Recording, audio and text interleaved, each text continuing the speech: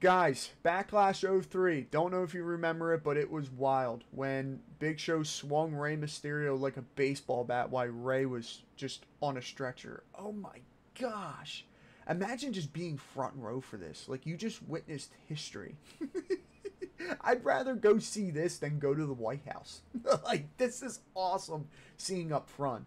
But real shit, Rey obviously suffered definitely a concussion from this, because I don't think Rey and Big Show or Vince thought of the impact after this happened.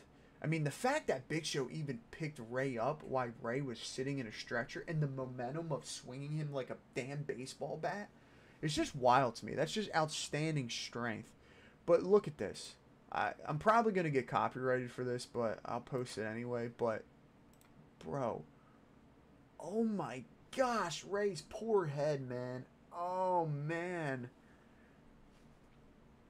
Yeah, and it would have been nice if Big Show was able to, like, hold Rey in the air. But at that point, when your momentum is just changing, there's no holding Rey up. He's just too heavy at that point. He's just bound to just hit his head on the ground, which obviously happened. But this moment in WWE was wild. And I know WWE is going to Netflix, but I don't think we'll ever see anything like this again. And you know what? As awesome this was, as awesome as this was, Jesus, I can't speak.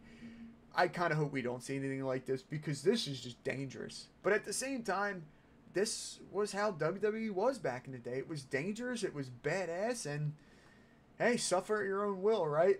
Oh my gosh. The fact they even thought of something like this was just craziness. I don't even think Rey Mysterio remembers this night. But look at this picture. Look at this.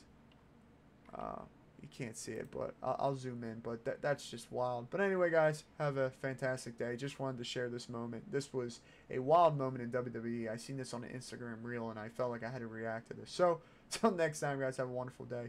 Peace.